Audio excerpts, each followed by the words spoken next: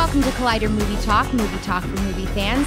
I'm your host, Sinead DeFries, and this is The Daily Show, where we bring you the latest news from the world of movies, plus some insight into what it all means. Joining us this morning is your Collider Movie Talk crew. First up, senior producer Jon Campea. Well, greetings and salutations, everyone. Welcome to the best damn movie-related show on the planet Earth, coming to you from right here at the Collider Video headquarters here in Burbank, California. And just before the cameras rolled, we had a big breakdance party breakout, cardboard on the floor, Adidas windbreaker outfits for everybody. It was a good time. Also here is writer-director Jon Schnepp. Yeah, we had the linoleum out. Campea started doing these helicopters. We were freaking out. It was insane. And Kristian Harloff. Oh, I will find video of Campea doing it and put a side-by-side with Vin Diesel breakdancing, and we'll do a who did it better. Well, here's the funny thing. This is the generational gap at this table between, from here over and then that end of the table over there, where it's like, what's breakdancing? We're talking about these old breakdancing stories, and Sinead's like, where's the video? Where's the video? She's like, you see, this happened in the late 80s, before cell phones had video cameras built into them. There is before cell phones. Or cell phones or whatever. And then she's like, wait a minute, you were doing this before I existed. And it's like, yeah, just shut up. And your Adidas windbreaker. My Adidas windbreaker out. It's going to make a comeback. I can't wait to find this video. I will find it. I will. All right. If a story currently being circulated is to be believed, it looks like The Daywalker could be returning to the big screen. According to a new report in Bleeding Cool, Marvel Entertainment has recently halted development on a new Blade comic book series in order to use the plot for a potential new Blade movie. The plot of the new comic book series was said to revolve around a 16-year-old girl who always knew there was something different about her, and then discovers she is actually the daughter of the half-vampire Blade. Actor Wesley Snipes recently claimed at Comic-Con that he had met with Marvel at some point to discuss possibilities of his return as Blade, but nothing official ever came out of it. Schnepp, do you believe this report? And if so, what would you think about a new Blade film with this sort of storyline? I like the idea. I mean, I wonder if they're going to try to do like some kind of a Netflix deal and do a Blade, TV series. I mean, it seems a little weird to try to bring Wesley Snipes into the Marvel Cinematic Universe after already having done all those Blades that weren't part of it. But I'm not opposed to it, so I like the idea. I would love to see, instead of just doing a Blade movie, do like a Midnight Suns and have the werewolf and Frankenstein, all the monsters, Ghost Rider, all of them in one film. So I think it's a cool idea. I don't think I believe the story, but if it is true, I think it's rather interesting because, look, one of the big things I've always said about that is a hindrance to Blade coming back and being part of the Marvel Cinematic Universe. Blade don't fit into the Marvel Cinematic Universe. Maybe you can find a way to make him fit, but that requires a reboot of the character that is a hard PG-13 type of character or whatever, not Wesley Snipes. Although, what does make this interesting is those stories we heard coming out of Comic-Con about Wesley Snipes claiming he had met with Marvel at some point. Nothing really came out of it. Something like this, I always said you can't bring Wesley Snipes back as Blade, but a storyline that kind of focuses on a 16-year-old daughter of Blade, all of a sudden now Wesley Snipes goes from, it's too late for him to be Blade again, to Wesley Snipes would be perfect for this. So there's a lot of big questions that still have to be answered. How do you fit a Blade into a Marvel Cinematic Universe? Would Marvel then look at this as the first film they do in a long time that doesn't exist within their main cinematic universe and actually exists outside of it in another sort of universe? I don't know. It raises a lot of questions. I don't think I believe the story, but if it is true, it raises some interesting possibilities. Kristian, what do you think? Yeah, I don't know if I believe the story either, but I would be interested in it, and I think that if it is true, the one thing that Marvel is going to be looking at is the success of Deadpool. Because Deadpool is the rated R film. It's a comic book movie. How does it do financially? And then if Fox goes and makes a successful rated R comic book movie, then Marvel's can come out swinging with Blade if they wanted to. Because Blade, I think, doesn't get enough credit. Because yes, X-Men started a big craze with superheroes, but Blade kind of was there first. In like '98 or '99, whenever it came out. So I'd like to see it. I think it could fit into the Marvel Cinematic Universe. And going off of Schnepp's point with Netflix is that depending on how they introduce it, it could be in that gritty world of Daredevil. I mean, Daredevil has set it up in a way that I would, if you set up enough seasons, it wouldn't be so far-fetched to me if Blade lived in that universe. And I mean, look, we have aliens, we have all these different things. Guardians existed in the Marvel Cinematic Universe, so if vampires existed, sure. Why not? And as long as it's not done cheesy and they find a way to do it. But I'm wondering, though, if because it's so different, the Blade universe, that you could say, if they wanted to, that those movies did fit into the Marvel Cinematic Universe, because there's nothing to really retcon anything in there. Right. No, there's not. And you know what's interesting, too, is that if you watch Expendables 3, and I'm not sure why you would, but and Mel Gibson, that's why. That new series, The Player, that Wesley Snipes is in. If you look at the promo set, I gotta say, Snipes is looking good. I mean, he physically looks good. He looks like he could step back in. I mean, he doesn't look as formidable as he used to, but very few people have. So, I mean, it raises some interesting possibilities. All right, what's next?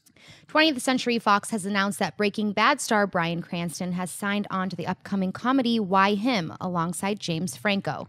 Why Him takes place over the holidays as a Midwestern dad, played by Bryan Cranston, travels with his family to visit his daughter at college and soon finds himself in a bitter rivalry for her affections with her new brash tech billionaire boyfriend, played by James Franco.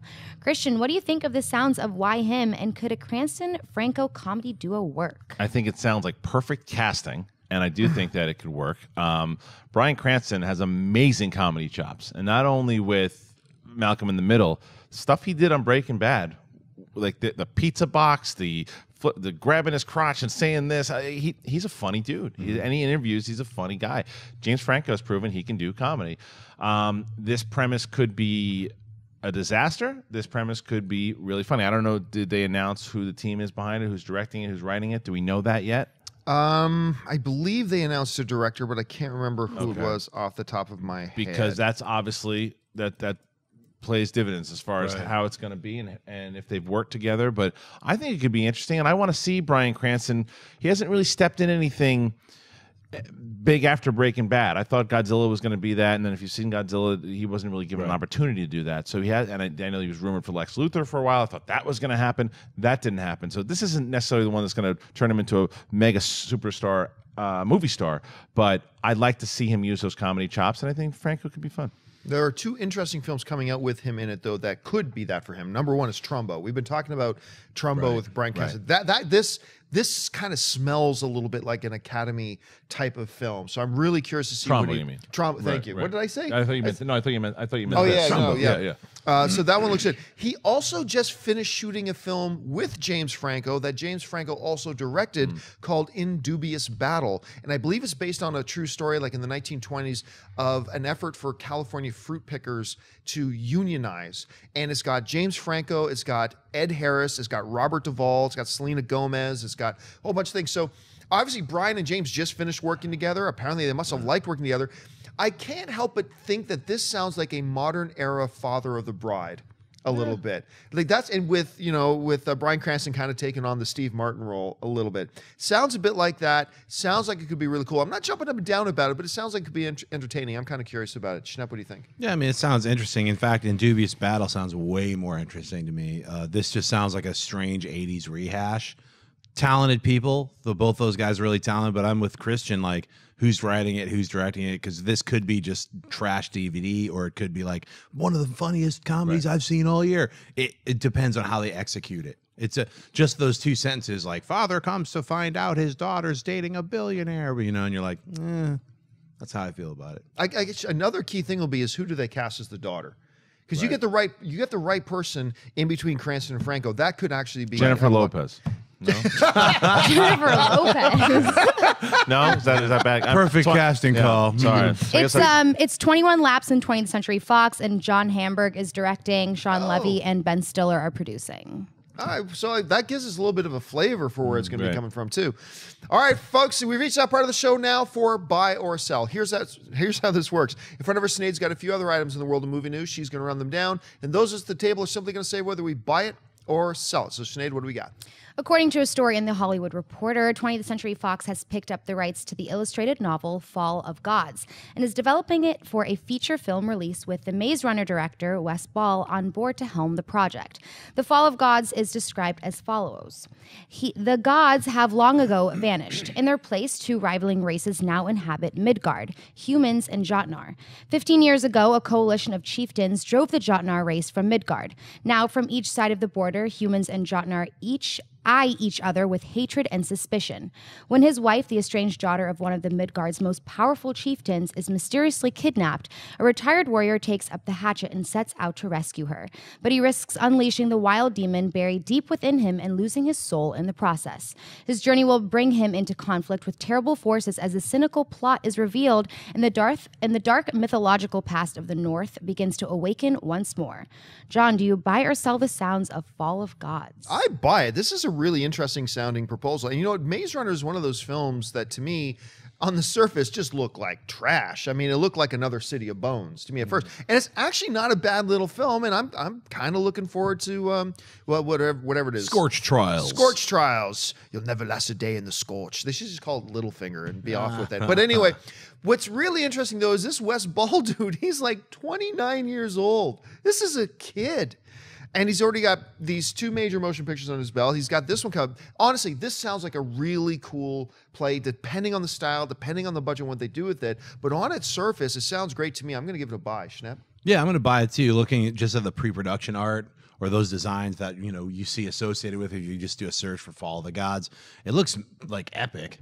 I mean, I think they should get Amon Amarth to do the musical score. It's black metal. What's up? And yeah, I buy it. I can't wait to see this movie. Kristian? I absolutely buy it.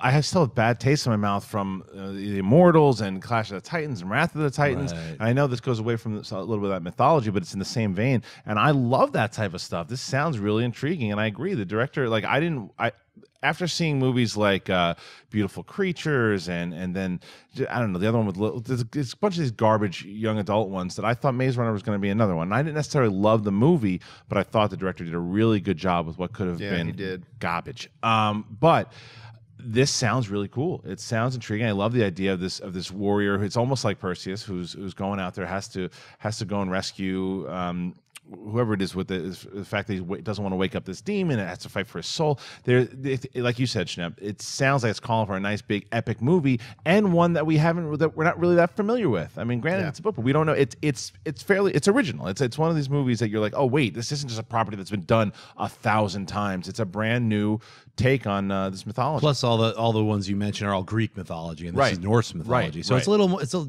different and more interesting to me, just because that hasn't been played out yet. Like Clash of the Titans, Wrath of the Titans, and so that's all like Greek mythology. And I believe there is a rule right now in the guidelines that say if you're doing a movie on Norse mythology, you have to have death metal. I believe that's in there somewhere. It just death metal has to be there. We were saying before, we were talking about it before the show started. It's like none of us have actually read Fall of Gods. If any of you guys have read Fall of Gods, please let us know in the comments section. Let us know what you think of the graphic novel itself, or as they're calling it, the illustrated novel itself, and let us know what you think of how it's going to do or how it could play out as a movie. We'd love to hear your thoughts. All right, what's next?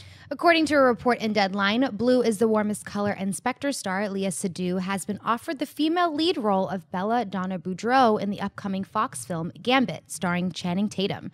Rise of the Planet of the Apes director Rupert Wyatt is helming the film, which is set for an October 2016 release. Schnepp, do you buy or sell the addition of Léa Seydoux to Gambit? Yeah, I'm going to buy it. I mean, she seems very young to be playing against Channing Tatum. But she's also, I mean, everything I've heard, I didn't see blue as the warmest color yet, but I've heard she's amazing in it, so I'll buy it. Look, one of the key things that an actor needs to do, often when you see performances, you hear people raving about, this is what the actors do. They are able to emotionally emote on screen in such a way that it draws you into the film and makes you believe that their emotions are real. That's a rare thing when actors can do that and do it very well. In blue I don't know how many better examples of that I've seen than in blue is the warmest color. You believe her in that. Like every emotion from the excitement and anticipation and fear and trepidation and love and passion and all that kind of stuff, she sells you on that movie completely. I'm all on board with her, and that's why I was excited when I found out she was going to be Inspector. So to see her play a role like this is a different kind of role, man. The action, comic book, whatever. You're right, she feels kind of young, although I don't know her actual age. But to see her play off Channing Tatum, where, I mean, look, he passes as a cop, he passes himself off in high school, so whatever. Maybe it won't look so weird on screen. But I'm excited about the casting. A lot of people don't know her name, but you will know her name because she's really quite that good. Anyway, so for me, it's a buy. I think everyone's going to buy it, and I'm buying it too, especially after Bond comes out. I think she's going to have a big enough role in that to where, because Blue is the Warmest Color isn't a movie that a lot of people have seen. The casting directors obviously saw it, and they cast her in the movie, but a lot of people haven't seen that movie because it was so small. Bond, on the other hand, most people will see that movie, and then everybody that's watching this right now is going, well, I'm not familiar with her. Rewind to this episode after you see Bond going, bye! And I haven't seen the movie, but I'm guessing, because I think that the same people, what the Bond movies have done really well, not even just casting strong females, casting in general, putting her in there, and I think this is a good move as well, too. So I'm hoping that it hits my expectations of how she does in Bond, and I absolutely buy her to adding talent. It's what we talk about all the time now on this show, is what all these movies are doing, and I'm glad this new wave of what comic book movies, Star Wars movies, and all these movies are doing, they're going after premier acting talent, not just movie stars. Yeah, that's the key, right? A lot of these things now, first, we had this evolution where comic book movies would come out, and you never got the big stars. And then all of a sudden, a couple of big stars signed on, and now you just expect big stars. But like you were pointing out, now there's this next stage where they're not just going after big stars, they're going after big talent. Yeah. They're going after people. It doesn't matter if people have heard of these people before. These people are uber talented. Let's get them in the movie. That bodes nothing but well for the future of the genre. It's a really good move. All right, what's next? Perhaps we can start calling it, Dennis, don't move the camera yet, okay? I'm going to take this again. Perhaps we can start calling it Straight Outta Skull Island. Oh, nice. Yeah. Little attitude. Wait, what was it? Oh, yeah. It was so tough. Enter John Campea breakdancing in his Adidas windbreaker. All right. I think I just earned myself a raise, by the way. According to a report in Variety, Straight Outta Compton's Jason Mitchell, who played Eazy-E in the film, is in talks to join the cast of Kong Skull Island. Mitchell would be joining his Compton co-star Corey Hawkins, who played Dr. Dre. Already on the cast are Toby Kebbell, Tom Hiddleston, Samuel L. Jackson, John C. Reilly, and Brie Larson. Kristian, would you buy or sell the addition of Jason Mitchell to the cast of Kong Skull Island? Well, allow me to repeat myself as I buy this. They are putting together talent. He was one of the standouts in that movie. He was amazing as Eazy-E. You believed he was Eazy-E. But this cast so far, even though we were all kind of, I wouldn't say up in arms, but we were upset when Michael Keaton disappointed and J.K. Simmons. Yeah, J.K. Simmons left. And like, oh no. And then like 2 days later, they announced it was Tom Hiddleston. Tony Kebbell. Tom Hiddleston was already on board. Sam Jackson. They announced all these people. So they're doing the same thing of what we were just talking about. Now, Sam Jackson, phenomenal actor, but is one of those guys that you can find him in anything. As where you'll take other Brie Larson, who now is popping up in bigger movies, but she's still she's a really great actress. Yeah, she is. So this kid in there, I think this is a great cast, and I'm very curious. We still don't, all we know is that Skull Island and King Kong is going to be there, but what's it about? We don't know that yet. Yeah, for me, it's a buy across the board today for me. I buy this. If the Academy Awards were being held tomorrow, and they are not, a lot of big Oscar contending films are still yet to come out this year, but if the Academy Awards were being held tomorrow, I don't know how you don't nominate Jason Mitchell for Best Actor. I don't know that he wins, but I don't know how you don't nominate him. He just made me believe the movie. I think there's a reason why he was the first guy we really saw in the movie, is because he brought us into it. The moment he came on screen and started acting, I was in that world for NWA. I just loved the way he handled himself, and it carried its way all the way through. Even in the third act, when I thought they lost their way a little bit personally, he was still a North Star for me in that movie, who always brought it back to where the folks needed to be. I was really impressed by him. Bring him in a movie like... Now, it's hard to say fit, because like you said, we don't know really what this movie is really going to be about, what's the main theme or whatever. So we can't comment to fit yet. But on paper, adding him to a movie like this, great move. It's a buy.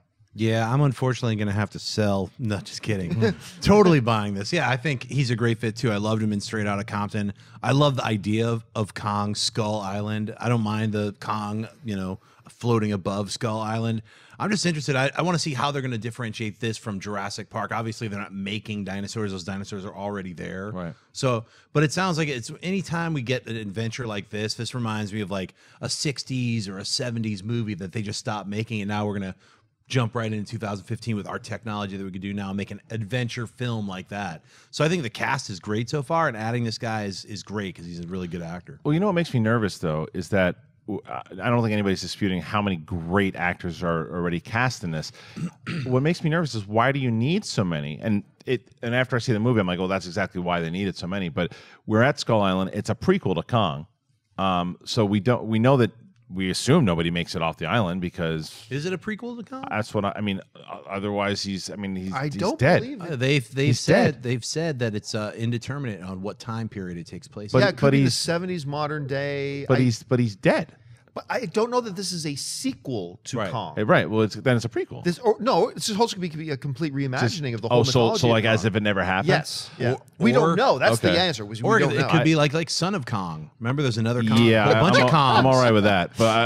Many Kongs. Yeah, that's the name of it. Many Kongs. Can Jamie Kennedy star in Son of Kong? Please don't have Jamie Kennedy star. No, but I'm curious because I thought for some reason it was a prequel.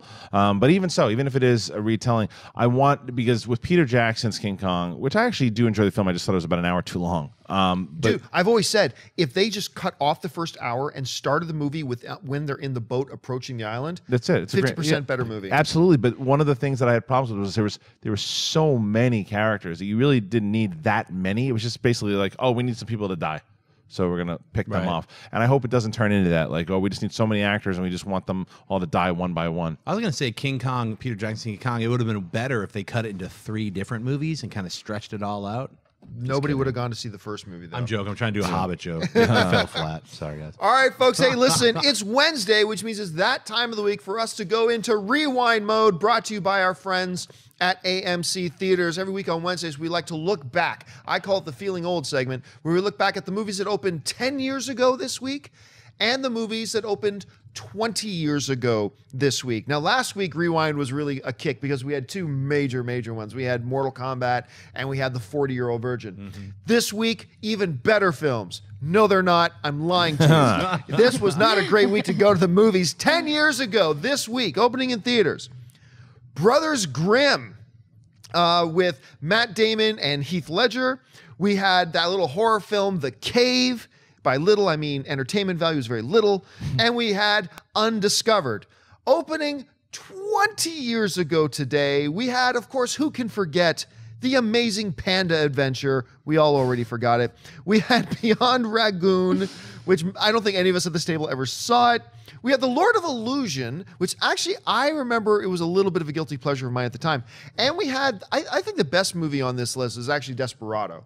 Anyway, Kristian, you look at these 7 films, the ones that opened 10 years ago, 20 years ago. Which ones of these films stand out to you? Well, what stands out to me after looking at this is that a lot of people weren't going to the movies to see a lot of these movies. Not this weekend. And I was one of them. I've seen one of these movies, and that would be, oops, there we go. I saw Desperado. And I loved Desperado when I saw it. There was a lot of fun. I thought it was still one of Rodriguez's best. It is absolutely. It was like a retelling of El Mariachi, yes. And so I had seen El Mariachi. I remember seeing it in school, and I was really excited to see what they do what he could do with a little more money and with Banderas, because Banderas was taking over the role. And it was so outrageous. It was so bizarre. It really introduced me a little bit more to Rodriguez and made me a huge fan of his back then. I just wish he would have done more since then. But that's the one to me that I really that I've ever seen. I know that I avoided Cave. I wanted to see Brothers Grimm, and I think I seen about 5 minutes of it, and that was it. I saw about 5 minutes recently, and I bailed. Yeah, you don't want to see Brothers Grimm. Yeah. Brothers Grimm stands out to me as like the start of the decline of Terry Gilliam's powerful directing abilities. I mean, Brothers Grimm is all over the place. Lena Headey's in it. Everyone was trying to do a good movie, but it just falls apart. My favorite film on here, I love Desperado. That's a really fun action film. I love all the mariachis with their crazy guns and guitar stuff. It's a great Robert Rodriguez film. I love Lord of Illusions. That film to me it's grown on me over the years. It was one of Clive Barker's. He directed it. It's a freaky, weird, magic, supernatural horror film. It's got really amazing, horrific scenes in it. It's very memorable. There's a lot of incredible special effects. So Lord of Illusions really sticks out to me as one of the better ones. Didn't see, whenever I hear Beyond Rangoon, I think Crab Rangoon. That's just me. Amazing Panda Adventure, totally didn't see it. Why not? I was too busy with all the other panda movies I was trying to see. What was the other one? Brothers Grimm and Cave and something else? Yeah, the Cave and something. Yeah, I mean, for me, doesn't matter. Desperado was such a cool film, and you know, the director, he was actually really at the height of his powers at that time, and we've kind of been waiting for him to get back to that a little bit. What kills me though is it is the in my personal head. It's not really, but in my personal head, it is the quintessential Antonio Banderas as well. And here's the thing. It reminds me, whenever I see the poster, I do not know why I have this association. It reminds me of this one time that Antonio Banderas was hosting Saturday Night Live. I don't know if you ever saw this, but he would play, I think he was playing himself, if I'm not mistaken. I could be, maybe it was another actor playing him, but I think he was playing himself.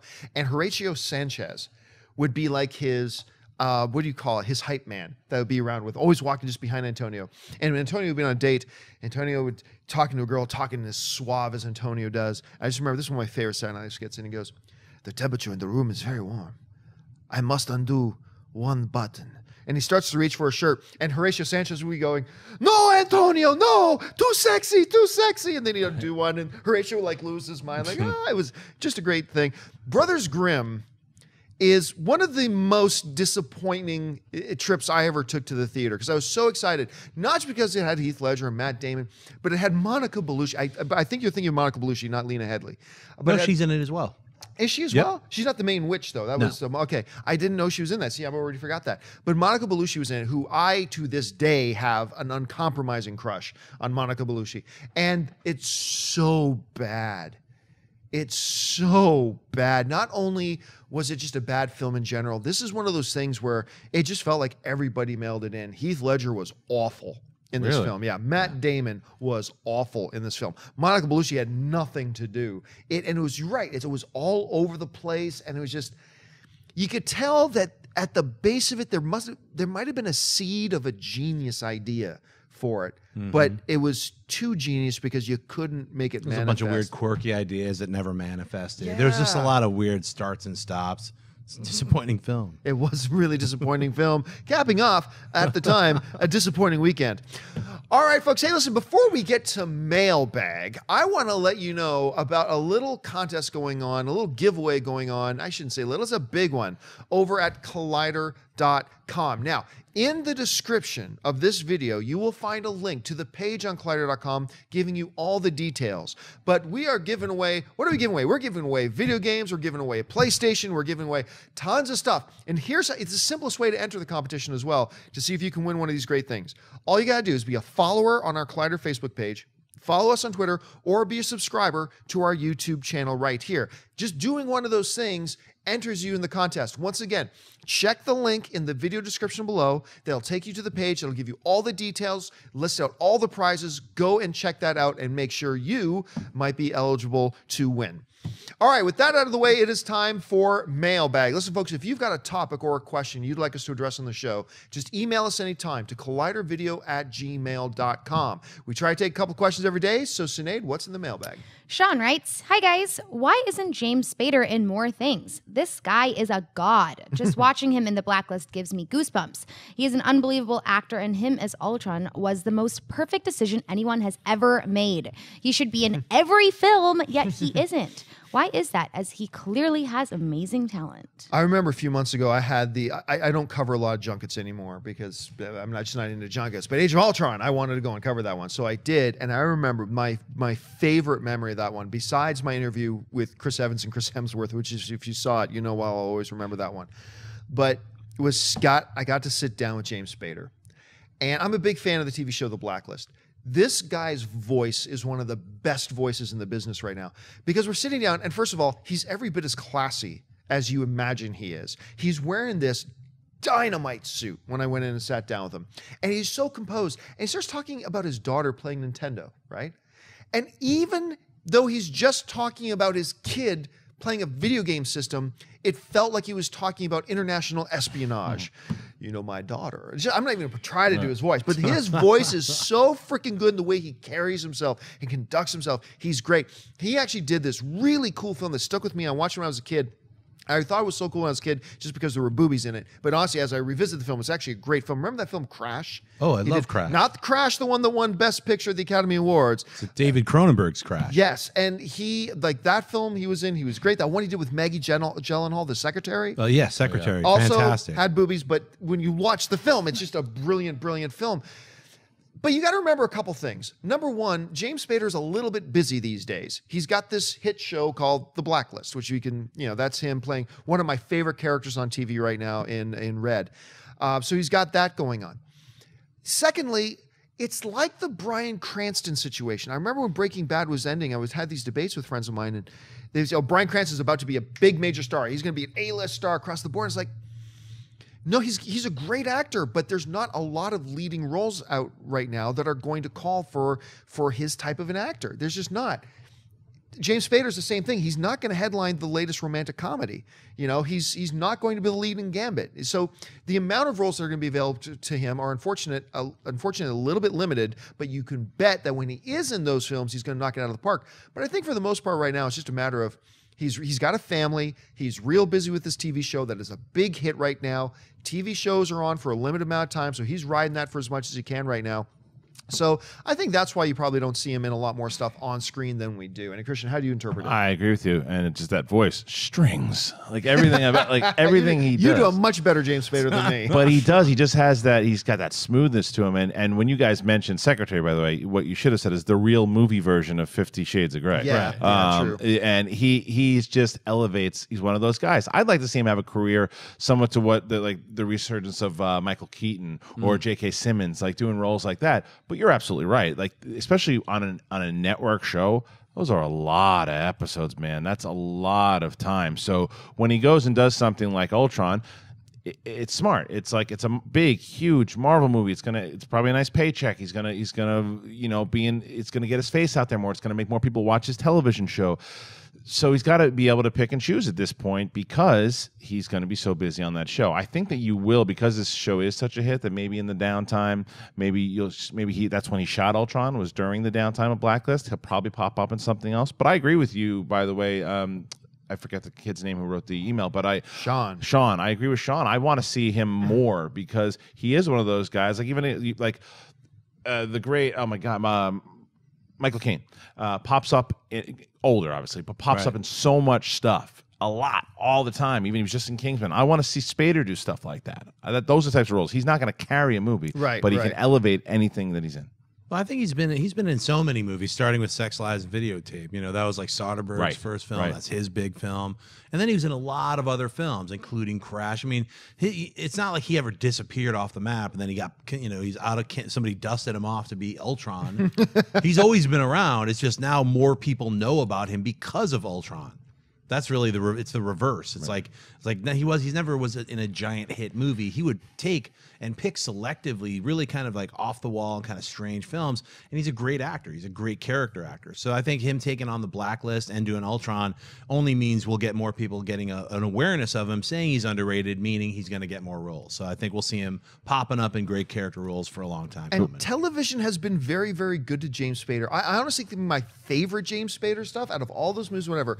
First of all, he's won 3 Best Actor Primetime Emmy Awards, all for playing the same character over 2 different shows. He played this one character, this lawyer in The Practice, and then that character got his own spin-off show, Boston Legal, that he did with the great William Shatner, and then William Shatner won a bunch of Emmys for that as well. And I remember that show, Boston Legal, that one of my favorite part of that show, they ended the show almost every episode the same way. Out on the balcony, if you will, of this high-rise, powerful office building, 2 chairs and a bottle of bourbon. And the show would always end with William Shatner and James Spader sitting at night on those chairs overlooking the city over a bottle of bourbon, and then having the scene between the two of them that would last anywhere between 5 and 10 minutes. And those were always the most fascinating. That's the key of a great performer, man. Just put them in a chair talking to another great performer and you're glued to the screen. And when they did that, I was always glued to it. Spader's got a great history with television, especially in the last 10, 15 years. He's very comfortable with television. Like you were pointing out, this is network. This ain't like HBO or Dexter or like Game of Thrones where I get to go. I got 10 episodes to shoot. You got 22 episodes. And not like Netflix where they shoot it all with one shot, like a one big long movie, and then you're done. This is like weeks and weeks. Yeah. And weeks. So he's busy. He's totally successful right now. When he wants to do more movies, they won't be the big leading roles, unfortunately, unless it's a good political one or whatever. But like Michael Caine, that's a great illustration for a career path he can do. Well, I also want to make sure that we address the commenters who are going crazy right now. Yes, we are very aware that he did Stargate. Yeah. Right. we're hyper aware of that. That's the one that everyone knows. Right. Yeah. All right, what's next? Aaron writes, greetings, Collider crew. I know all of you see tons of movies each year, good and bad. My question is, has a movie ever been so bad that you have literally gotten up out of your seat and walked out before the film was over? One of my favorite stories of this is one I just became aware of. It involves you and Mark Ellis. Are you Sex and the City too? No. Okay. What was it? The one that they just did with... she's the cop. Pursuit. Hot Pursuit. Oh, you guys are talking about Spicy Larry. Hot Pursuit. Right, where right. I guess Kristian and Mark were sitting. Mark was telling me the story the other day. Kristian and Mark were sitting down, and about, I don't know if it was halfway through the movie, Mark started to get up, and he turns to Kristian and goes, "Hey, I'm going to go to the bathroom, and I'm not coming back." You wish he said it that nice. Wasn't that nice? I have only, honestly, I love movies so much and I have such a huge respect for filmmakers and whatever that it is very, very rare in my life that I get up and walk out of a movie. But it has happened to me 3 times. I think the first time it ever happened to me was that Jennifer Connelly horror film Dark Water. Ooh, gross. That it was just, and I love Jennifer Connelly, and it had the guy in it from Usual Suspects who played Kaiser Soze's lawyer. And I can't, right. But he passed away a few years ago, very sadly. Yes, yeah, Kobayashi. Yeah. Dark Water. It was just so bad. I made it about 3/4 of the way through that movie, and I left. The second one I walked out of was Johnny Knoxville's comedy about the Special Olympics, The Ringer. That's what the name of it. Now, I understood they had the best of intentions. They meant no offense. They didn't. They had all the best motives in making that. But walking The Ringer, even though I know it wasn't what they were intending to do, that movie just so blatantly felt to me like they were making fun of handicapped people, not fun with handicapped people. And that's what they were going for, is to make fun with them, to elevate them. That's what he was going for, and I get that. So I had no anger towards Johnny Knoxville, but I felt like they failed so badly, and it was just coming across as making fun of handicapped people that I felt totally uncomfortable with. In about 40 minutes in the movie, I had to get up and walk out. The last one I walked out of, me and Soul Video, we went to see movie 47. And I don't know why I went to go see it because I knew it looked bad. But Johnny, he convinced me, let's just go see it. And we walked in. 43 or 40? Was it 43? Or I don't know now. I thought it was 43. Yeah, you're right. 47 is Agent 47. Yeah, so the important yeah, thing here is that it 43. doesn't matter what it was called, but Right. we'll say it was 43. Yeah. Movie 43. Our first warning was that we walked in on its opening weekend. We were the only 2 in the theater. And we started watching it, and it started with that Hugh Jackman skit where he had testicles on his neck. And then it went to the bad Batman one, and it was like, I think I lasted less than 20 minutes. And I'm like, dude, I gotta split. I can't watch this anymore. The clock of my life is ticking away, and I cannot spend it here. Yeah. So I got up. So those are the 3 for me: Dark Water, The Ringer, and movie 43 are the ones I've ever walked out. Have you ever walked out of a film? Yes, and it's funny you bring up the Mark Ellis thing for the Hot Pursuit, but there's another one, and I mentioned it when you brought that up. Was Sex and the City 2 is one of my favorite stories of all time, where one of our rules is no phones when we're in there. Phones don't go on. Phones they're off. I don't like to be that guy blasting phones and disturbing people in the theater. So this is before we were going to press screenings and stuff, and we had seen Sex and the City 2. We're going to review it, because I like to review everything. So we're watching it, and it was just like so bad. Our review of it, we lost it because everything was like a Fozzie the Bear joke after a while, like waka waka waka. It was so bad. And then they go to Dubai, and this camera, Mark just disappears, and I'm like, okay, he's going to the bathroom, whatever, too. And he's gone. I'm like, where did he go? And I was like, all right, I'll check my phone. I don't want to do it. And it's like a spy text. It's like, get out of there, man. Get out of there. With exclamation points. And I'm like, I didn't know why, but I just got up and ran and left out of the theater. I just couldn't take it. I felt like somebody was just punching me in the face, like for no reason. And then the other one was when I was like 11 or something. I went at 12. I saw some movies with my friends. We picked one movie at the Dollar Theater and saw Bushwhacked with Daniel Stern. Oh, and my God. When you walk a bunch of 11 and 12-year-olds, and you're going for that really immature humor, you are bombing, because that should have been a movie we were all laughing our asses off, but we didn't. It was terrible. So I think those are the only ones I can really think of. If I answer from Mark, Mark walked out of the first G.I. Joe movie. He was that. Really? Oh, yeah. Oh, and the other one we both walked out of actually was oh man, what's the name of that movie? Shoot, I can. Let me think about it, and then I'll get back to you. I remember what it was though. Schnepp, have you ever walked out of anything? Surprisingly, only a few come to mind. I've sat through ones that that you wish you walked out of? Yeah, Sucker Punch was the one that is the most recent one where I actually sat through all of it, but wanted to leave about 1/3 of the way through, then halfway through, and then even like at the 70-minute mark, I was like, I was like, this is such a horrible film, but I do want to see that third, or I think it was the fourth dream within a dream within a dream. Right. So, like those were great, those little things, and I always felt like, if some nerd would just cut those together, I could watch that on YouTube and feel happy about those 20 minutes. But the rest of the film was just really hard to sit through. But I didn't walk out on that. The film that I walked out on this year, I mean, I normally don't walk out on them. If I sat through City of Bones, and luckily it was one of those situations where it was just me and my friend, and we had the whole theater, so we were just cracking jokes and laughing. Frankenstein, I enjoyed its horribleness, because once again, no one in the theater but me and 6 people were yelling at the screen. That kind of makes it fun and makes it endurable. I walked out on Let's Be Cops this year. Because the trailer looked so funny. It was great trailers. And I love those actors. And the movie was so horrible and treated the viewer so stupidly, like, you're so dumb. It was insulting. And we left. Me and my Holly, we left. Yeah. So it was like one of those things. Year One was the movie. Oh, the late great yeah. Harold Ramis. That one wasn't one of his best, but I remember, and again, Jack Black sitting with Ellis, and Ellis turns to me, and Michael goes Cera, like, right? Michael Cera, and he goes, okay, if they make like a what happens in Vegas stays in Vegas joke for wherever they were, we're leaving, and it happens within, and then him saying that 30 seconds later, a Vegas joke comes in, I'm like, wow, just walked out. Yeah, it was great. Sinead, I'm curious, like, with all the movies you've gone to, have you ever actually either got up and walked out of a movie? And if you haven't, what's the one you came closest to getting up and walking out of? Well, the one that comes to mind, I'll never forget it either, was I went to see Rachel Getting Married with Anne Hathaway on my 17th birthday. And I did was me and a few friends, and it had just come out. It was like the opening weekend of it or something like that. And the camera, I remember the camera movement, they're trying to do that, make it look like a low budget indie film. And I think it was an independent film, but it made me so nauseous that I got up probably 6 times because I thought I was going to throw up from the camera moving until eventually I was like, screw this, I'm leaving. I can't. This is the worst birthday ever. And I left. Pretty depressing movie too.